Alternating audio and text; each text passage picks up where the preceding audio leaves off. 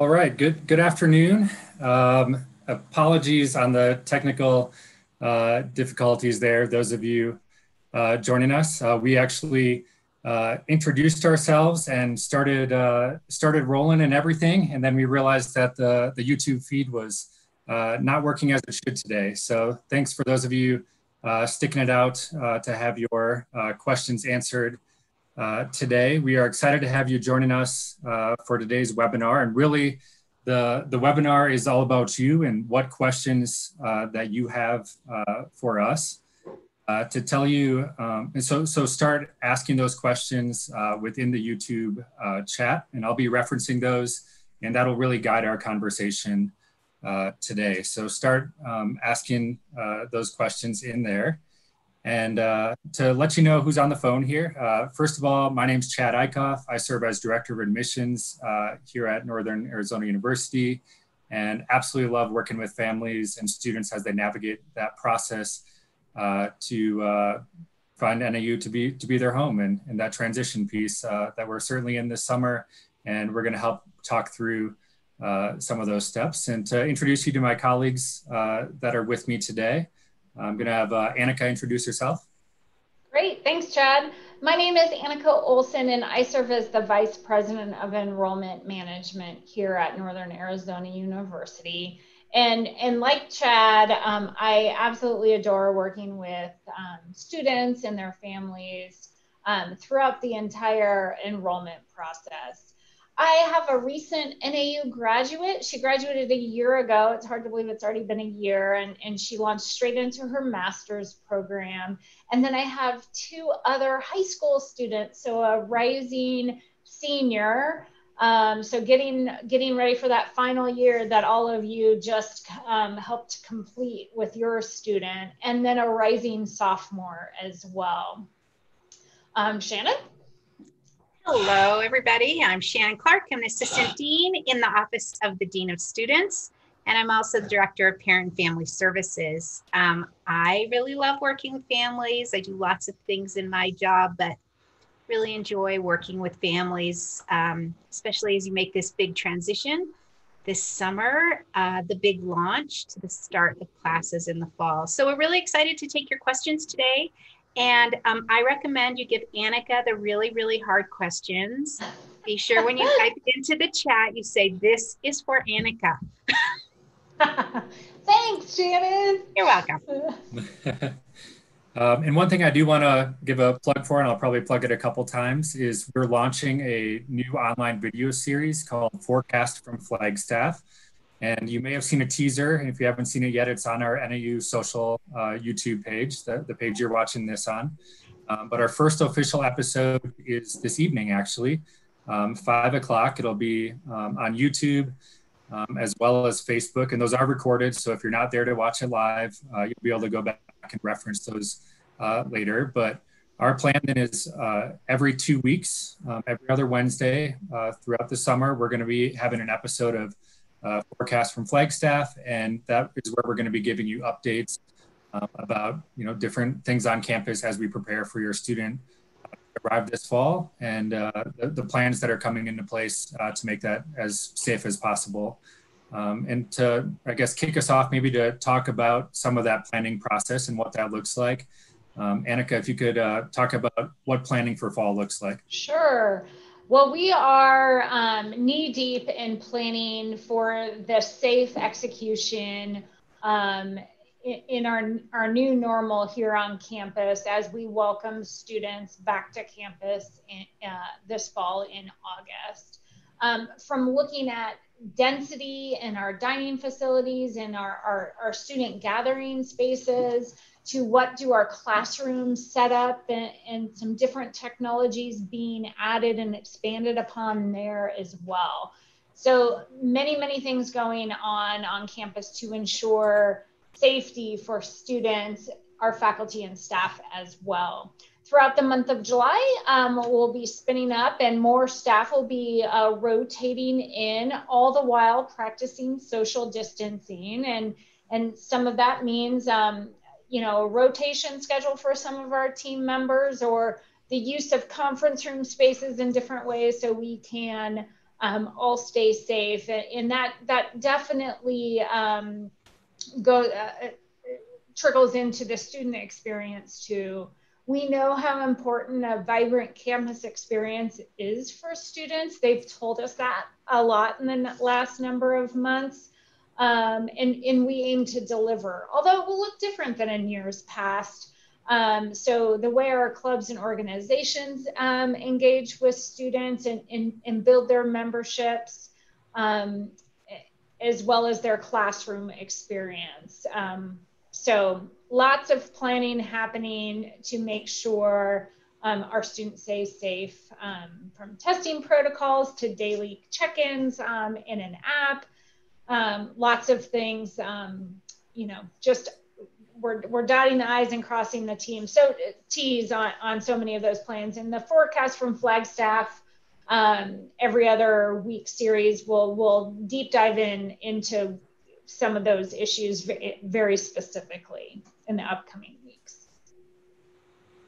All right, I see a few questions coming in. Just a reminder and a nudge that this is really going to be driven by you all. So make sure you're asking those questions within the YouTube video comments, and we will be answering those as they're coming in. Annika, a question that maybe you can answer: when are fees? When are fees due? Housing, food, etc. Sure. And so we are, like so many other campuses across the country, looking at our fall schedule and looking to be complete by the Thanksgiving holiday. Since we're in a cooler climate than much of the rest of the state of Arizona, we know that cold and flu season arrives around that time. So want to make sure that our students are home and safe by that holiday time. And so with that, we're backing up some of those things. So when our financial aid will disperse and some of those due dates. The first due date is usually and will remain early August. So tuition, room, board fees, you'll be able to see all of those posted on your student account. And if you haven't asked your student to grant you access to that, they are able to do that in their LUI account by logging in and making you, as their parent or guardian, an authorized user. So I would definitely recommend taking that step and getting familiar with that system. So you'll see as their enrollment is complete and as those fees are put out there and charges, you'll be able to see those. You'll also be able to see their financial aid that would offset some of those payments. And so you'll be able to see all of that. So make sure they make you an authorized user. So Annika, you mentioned possibly starting earlier. When would a decision be made, or when would families learn of if we are doing an earlier start date? Great question. So we received the first step of backing up our semester happened last week, and the final step will happen tomorrow with the Arizona Board of Regents voting that we can alter our academic calendar. So in the next 24 hours, I suspect there'll be a far and wide announcement to that effect of the start date and end dates, etc. Great, thank you. Shannon, I want you, can you tell us about Parent Weekend? Yes, Chad, you know, I love to talk about family weekends. So if I go on and on too long, just give me the hook and tell me to move along. So family weekend this year is going to be October 2nd through 4th, first weekend in October. And over my years at NAU, family weekend kind of floats around, but the first weekend in October is my absolute favorite time for family weekend. The weather is gorgeous. It will be fall. For those of you who live in the desert, you'll be able to wear your sweaters and your boots, a little beanie. So it's a beautiful time in Flagstaff. Right now, we have simply published the date. We haven't published any events yet because, as Annika mentioned, as an institution, we're still working on fine-tuning our guidelines in terms of what a family weekend is going to look like in October. So we want to be sure that we plan engaging activities that are also safe and appropriate in this new environment. So stay tuned. You'll be able to see information on our website as soon as we get that dialed in, and it's really easy to find at nau.edu/family weekend. Thanks, Shannon. Annika, a question for you. How do you plan to accomplish social distancing in the honors dorm? Or we could speak to just dorms and residence halls in general. Sure. Similar to how we have been isolating with our family units, and sometimes that is, a handful of roommates, or sometimes that's our biological family that looks different for everyone. Similarly, we'll be treating areas of the hall, and in the honors hall specifically with the suite style and some singles available. Those suites will be treated as family units. And then with the expectation that when social distancing is not able to be accomplished, that face coverings will be worn by our students, faculty, and staff. And so if we're in a large enough venue, we have a handful of large lecture halls on campus, but by design, we don't have massive lecture halls.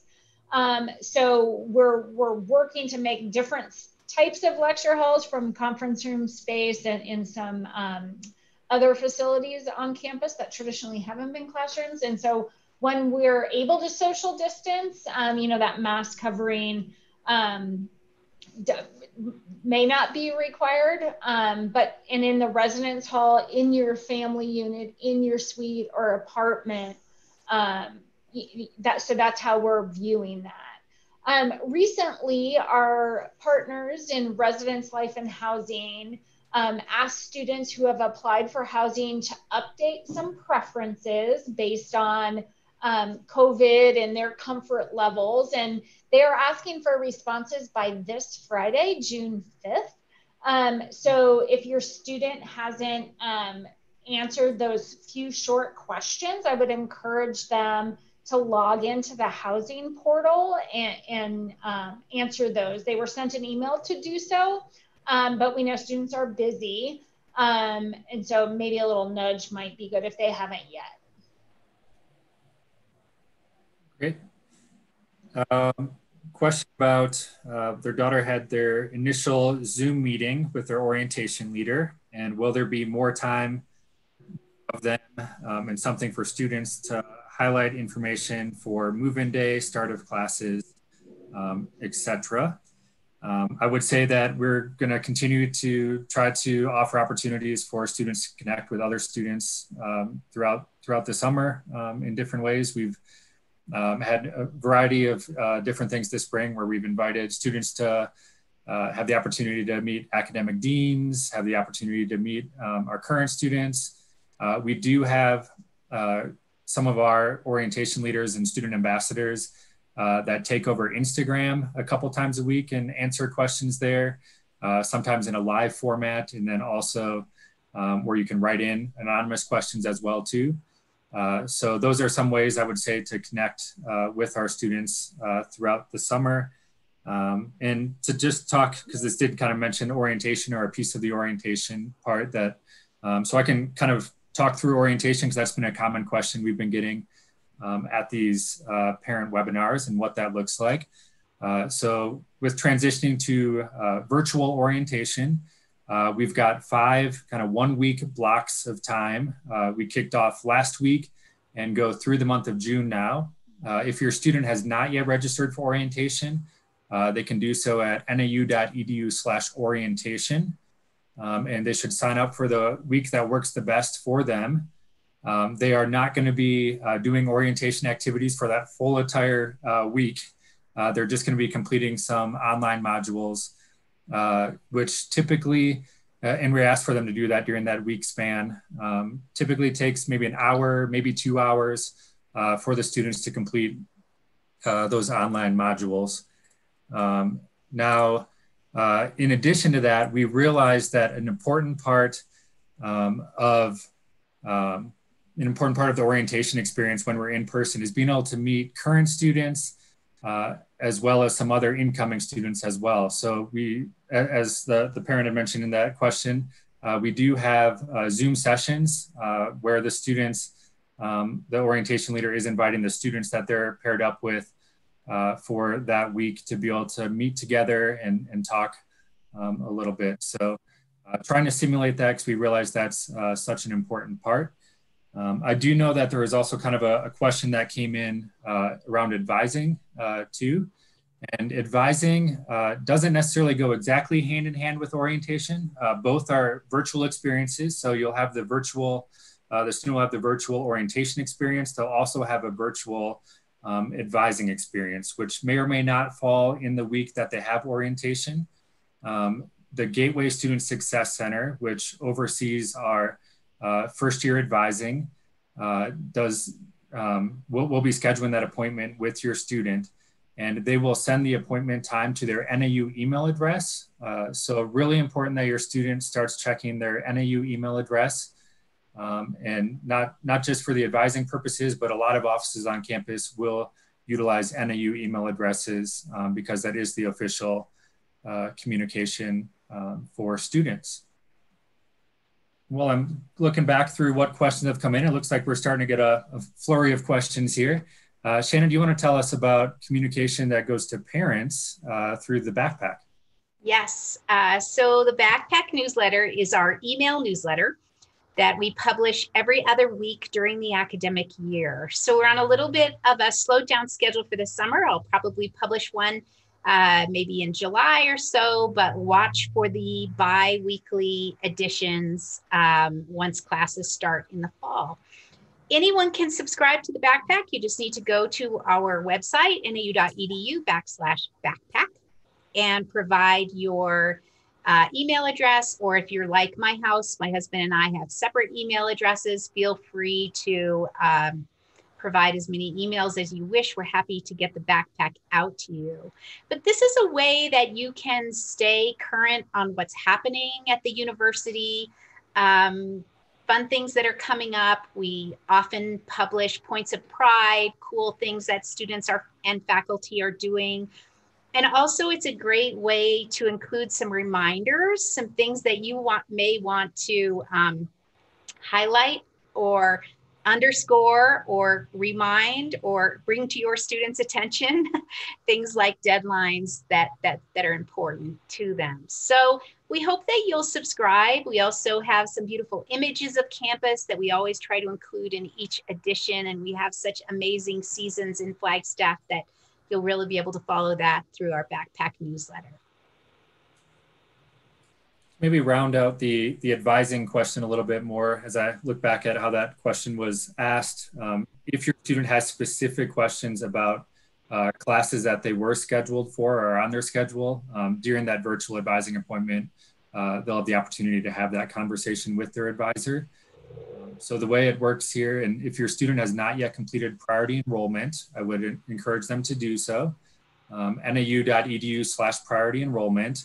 And that helps our Gateway Student Success Center advisors build the initial schedule for your students.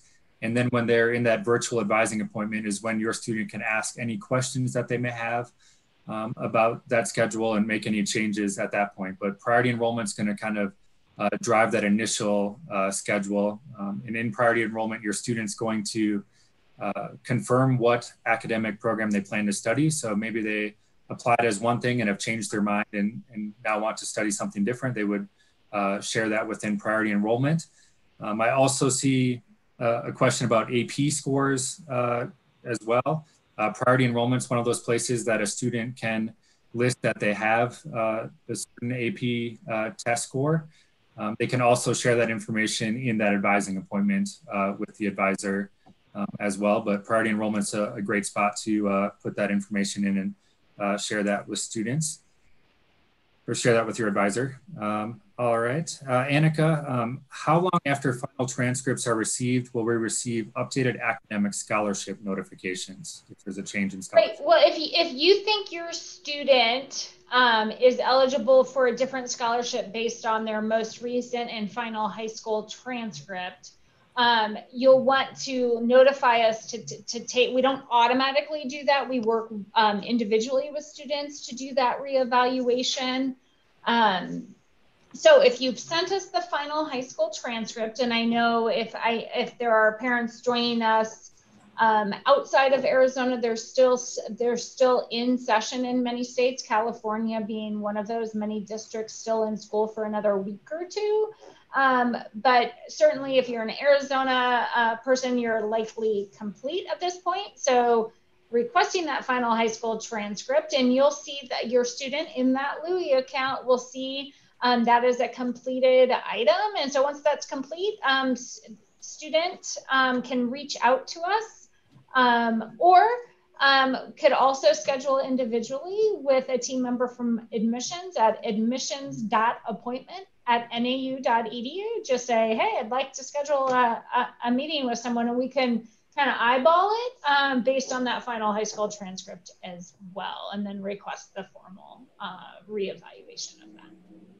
Yep. And with those admissions appointments, we can either do that over Zoom and have some face-to-face interaction, or just simply schedule a phone call to talk through as well. Annika, when will we receive move-in dates? Great. Well, we start forecast from Flagstaff today, and in 2 weeks on the 17th, we are breaking down all things residence life.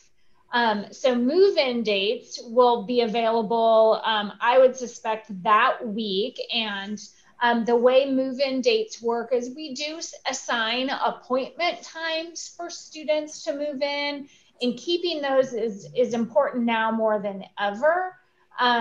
So making sure you keep that time slot. But it'll likely be the handful of days leading up to the start of school, and will likely involve a weekend, some weekend times as well. We would so with traffic, when we got to be mindful of traffic patterns on campus, and density. So there's a lot of little details and logistics to work out there. But on that June 17th at 5 p.m., that live cast event is everything move-in, everything residence life. So we'll be joined from a handful of team members from Housing and Residence Life to break down all those questions. I would suspect you'll get move-in dates in the next 10 days or so. Shannon, can you talk a little bit about Flagstaff weather and what students, how they can prepare for that? Yes. Flagstaff weather's awesome. Perfect. Yes, perfect. We usually most homes don't have air conditioning, and I think it's funny. There's my fan running in my home office. It really is really beautiful right now. But in about October, it's going to start getting cooler. So that students probably don't need heavy winter gear until the later part of October.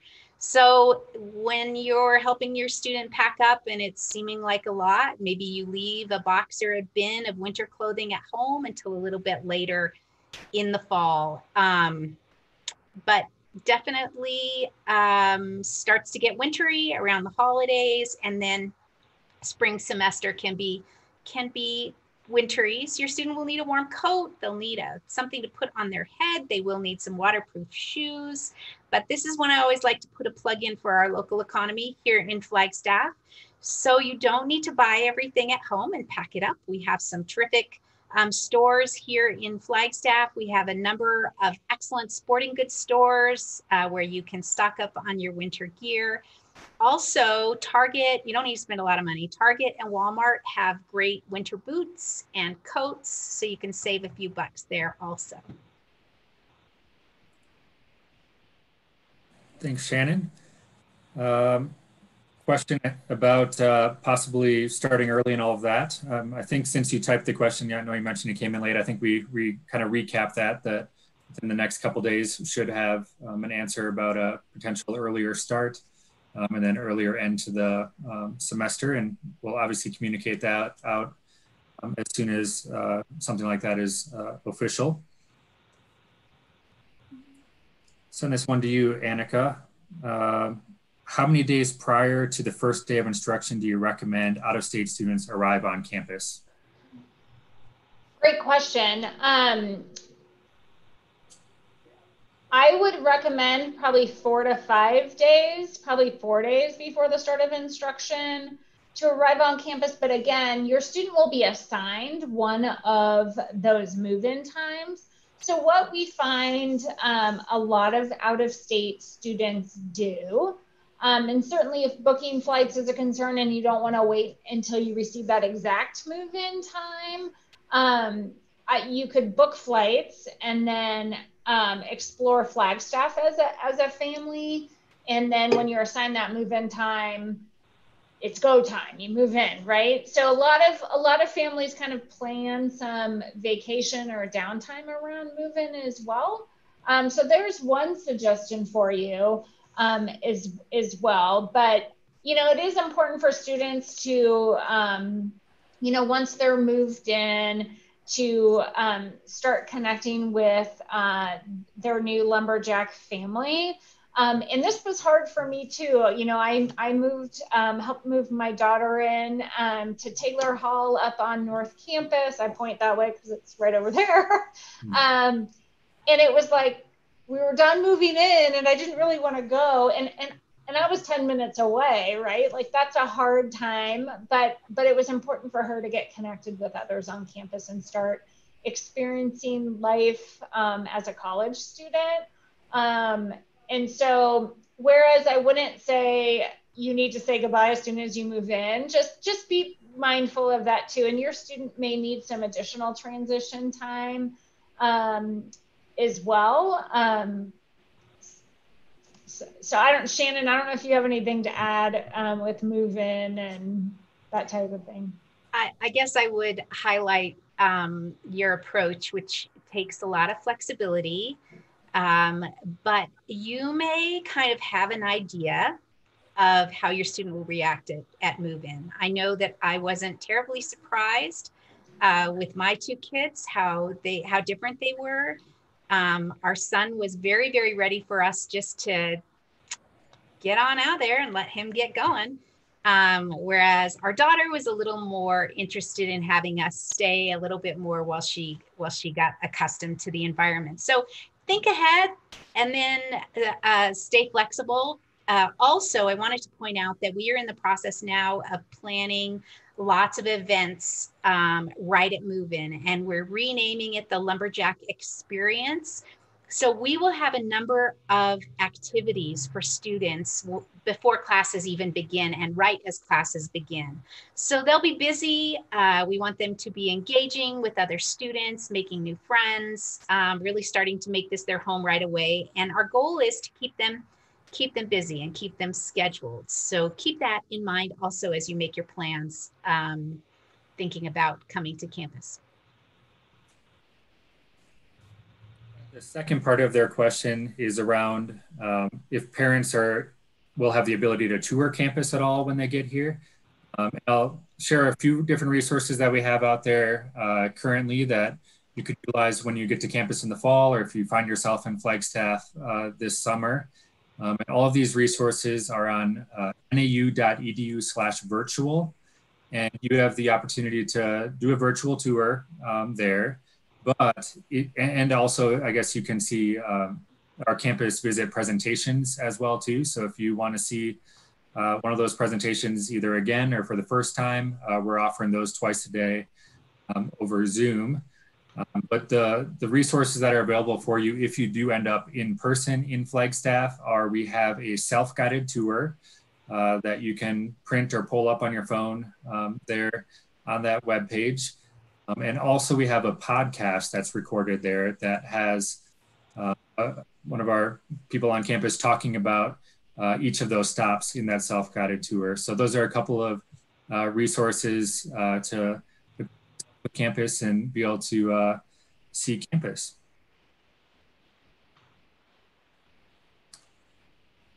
All right, for Annika, Am I understanding correctly that students will return home at Thanksgiving and remain online from home until spring semester starts?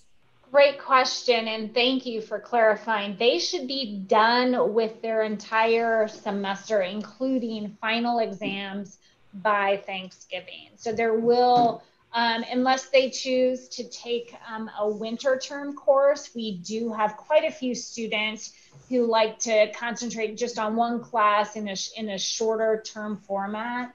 That's always been offered in the online environment over the winter holiday. And so if your student chooses to engage there, they would engage in online instruction, but their fall term will be complete by that Thanksgiving holiday.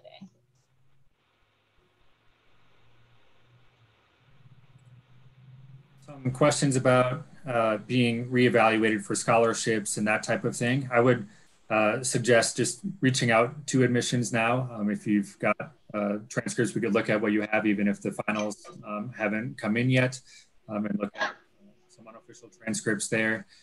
So I would suggest either, as Annika mentioned earlier, that admissions.appointment@nau.edu to set up an appointment to speak to someone in admissions, or feel free to call our general admissions phone number as well, and we could talk to you at that time too, which is 928-523-5511. So again, 928-523-5511. And you could talk through that if you think your student may be eligible for a scholarship now.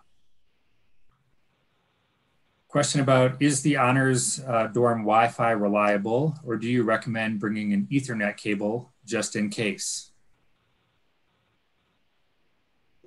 I think everywhere on campus we've got pretty reliable Wi-Fi, especially residence halls and that. And I think all of our buildings have seen lots of great upgrades, and we continue to do so this summer as well, to upgrading infrastructure on campus. Specific to the Honors College building, that is a very new building too. So our newest residence hall. Our newest building. So yeah, lots of bells and whistles, I'm sure. So, but that being said, in all the other residence halls and other places on campus, should have reliable Wi-Fi for you this fall as well. But if you want to be hardwired in for the internet, certainly feel free to bring a Ethernet cable as well.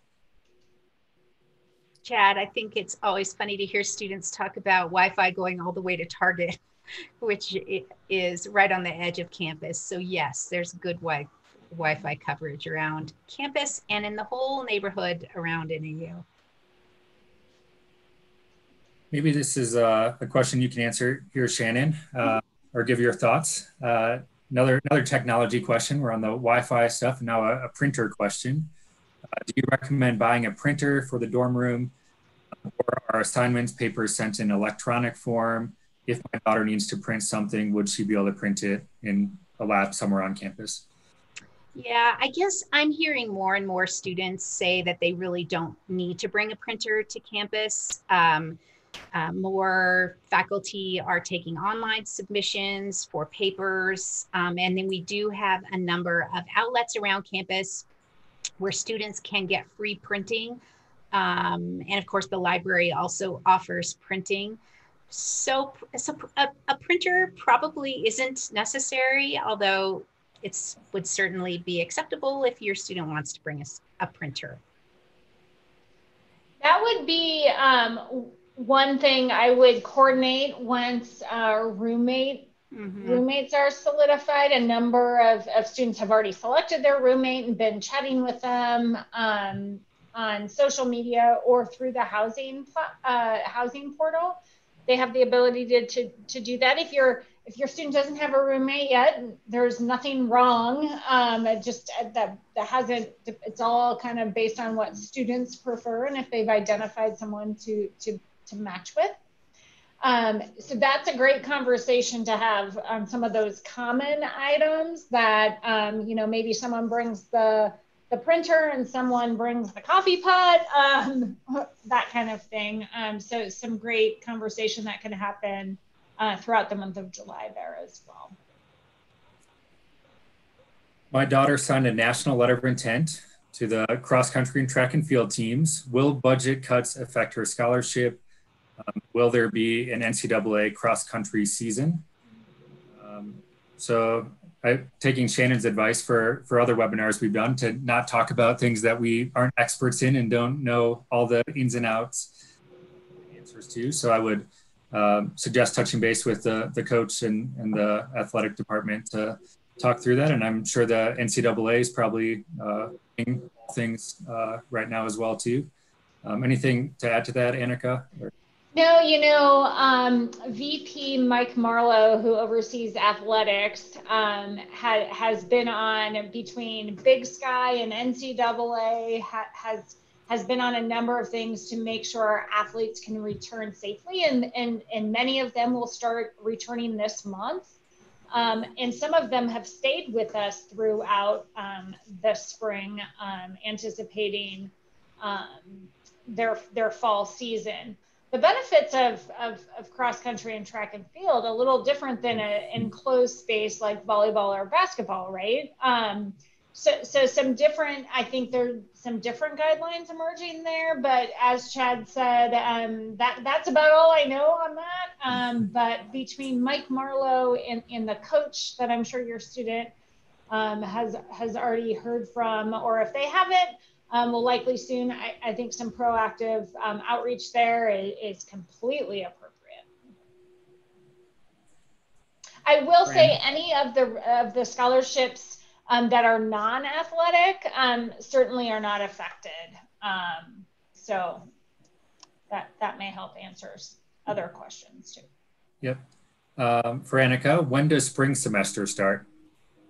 Oh, I don't have that at it starts mid to late January is the start time, and we're not anticipating any changes there today. But as we've all experienced in the last number of months, we've learned how to be nimble and flexible in ways that we likely hadn't anticipated at the start of 2020. So as of now, our start date remains mid to late January. Shannon, I think, is madly trying to look it up for me right there. I saw that happening. So we don't expect any changes there as of today. And also for Annika, when is the tuition payment deadline? I think the tuition payment deadline is 7 days after classes begin. Again, since we're looking at shifting that date, again, that we should have solidified in the next 24 hours or so, all of those dates will be updated. Again, it's usually at the beginning of August, and I would expect that to be the same even with the shift. So I've got it, Chad. All right. We're a little bit earlier in January than we sometimes are. It's the 11th of January is the scheduled date. So that's just, it depends on how the calendar falls, of course, and we have the Martin Luther King holiday observed in January. So sometimes that's a factor, but 1/11/21. Great, thank you. And I think that Thanks, takes care Shannon. of a couple other questions that popped into. We've got a parent asking if we can explain the email we received around reducing density in the dorms. Does that mean that they will not have a roommate? And I can talk a little bit more to that. So really, we want students to go in their housing portal and essentially fill out a survey. We're in a kind of a data collection phase of that and trying to get a sense of interest in a couple of options. And it's really important to note that expressing interest in an option does not guarantee that your student actually will get that option. We just want to see what interest is out there for them. And the three options that your student's going to be asked to express if they're interested in, the first one is a double room as a single buyout. So to pay an additional amount to be living in a double room by themselves. And I am told that if a student does end up with that option, that both sets of furniture are going to remain in the residence hall room. And And then the second option that the student's going to express interest in potentially is the suite style housing.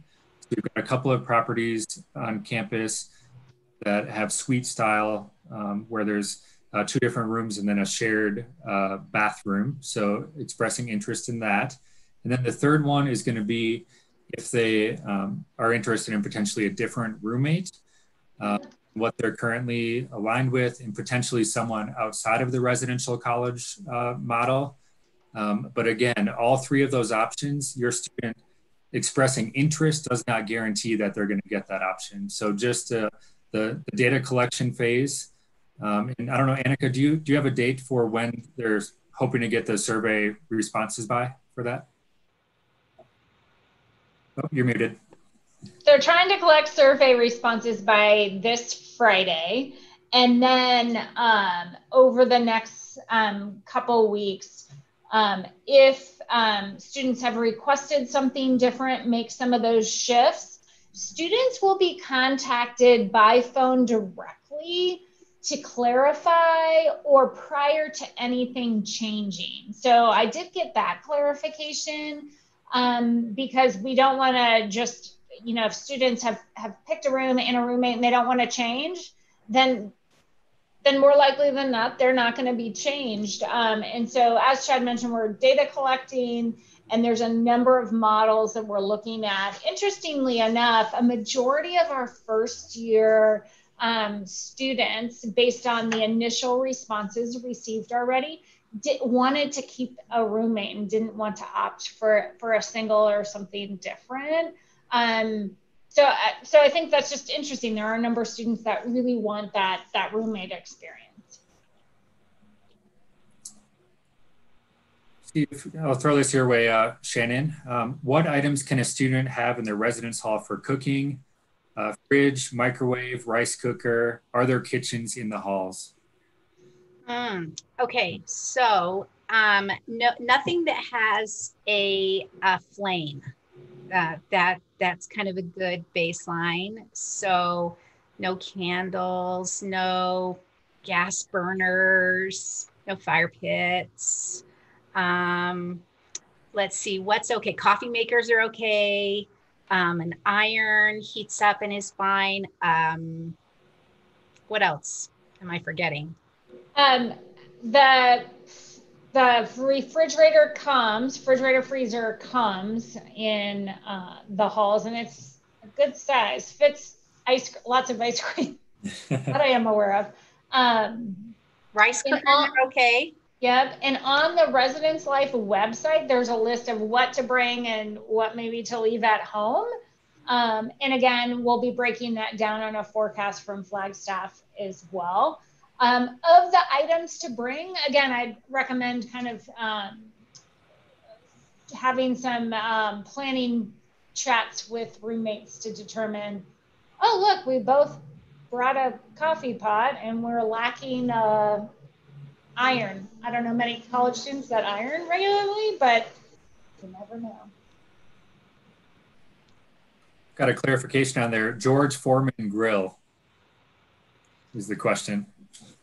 I think George Foreman grills are a no-no, but let me take a look real quick on the website and I'll let you know.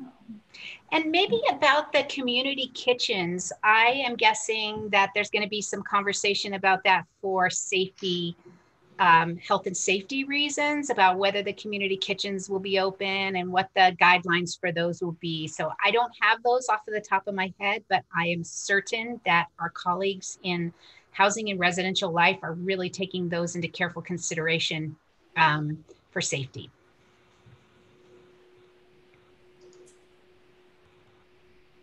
Ooh, here's a good question.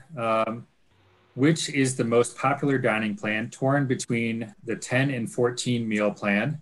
And I can just talk kind of broadly to the dining plans for a little bit here. So kind of the main plans you'd be choosing, the student chooses between a 10 meal a week plan, 14 meal a week plan, or a 19 meal a week plan.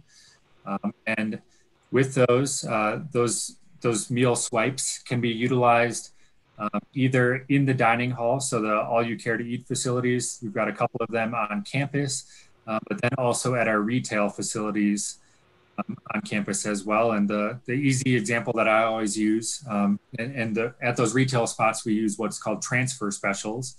And for example, with Subway, you could get a sandwich, a drink, and a side, and that would be one of your meal swipes of that 10, the 14, or the 19.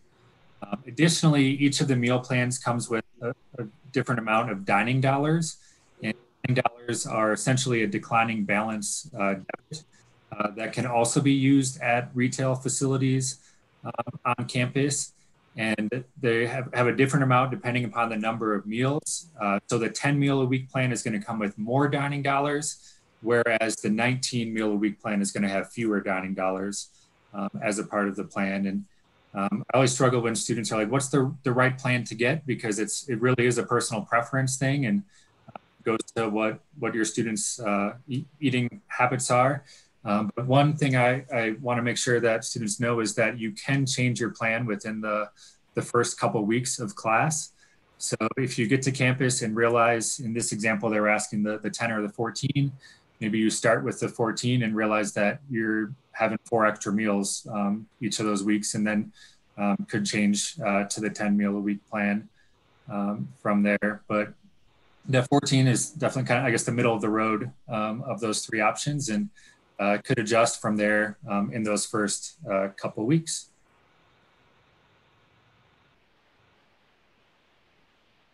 Also, do you preload your JAX card, or do charges just go on your account?